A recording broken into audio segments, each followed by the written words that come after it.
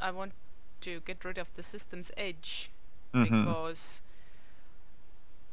so word building thing. We have established that exiting transit means a catastrophic release of energy. Mm-hmm. So what's happening? And for that we need a lot of buffer space. But depending on a given situation, I wouldn't even place the exit fields at the system's edge all the time.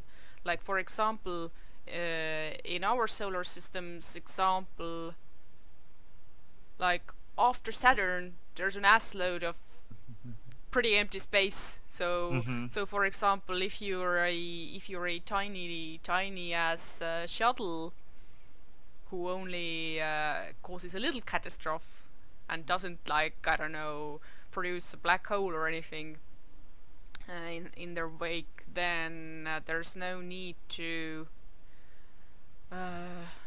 introduce all that extra travel time. So I would guess that some, I don't know, big freighter ships, like big ass, the space equivalent of container ships, would have to take it slower and longer, and have to materialize farther and etc.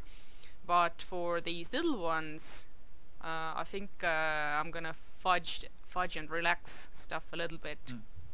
This does the idea that the quote-unquote container freighters or container ships, Mm-hmm. that they use different methods. I don't want to say different routes, but different methods, or they have to go to different locations. They have to adhere to different safety protocol. Mm, What it is what I would say it boils down to. that plays into a short story idea that I was knocking around. You know, when we were throwing the idea around of like, space janitor or the Mm-hmm. guy who deals with the trash. Well, one Mm-hmm. of them was like the space truck driver. So I Mm-hmm. have given some thought to this, but Mm-hmm. it needs more of this Star world building to properly Mm-hmm. flesh it out. Yeah, but all that said, since entering transit actually gobbles up energy, it doesn't cause a burst, but it causes, I don't know, like a little crack, or like if you're near something hot, then it maybe consumes that heat or whatever. The physics is very fuzzy. It is all completely made up. Don't try to criticize it based on realism.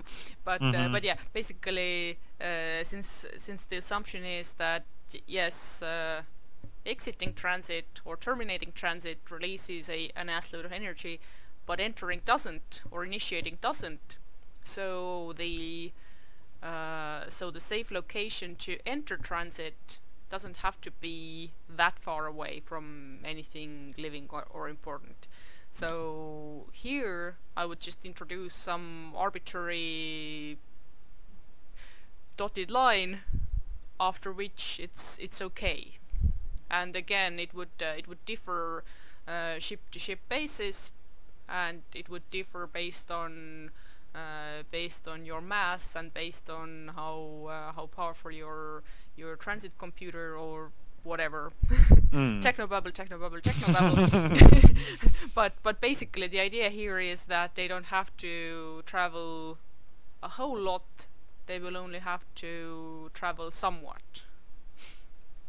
And I need to word it in a sort of, I need to gloss over it in such a manner that it doesn't sort of become a snag in the reading.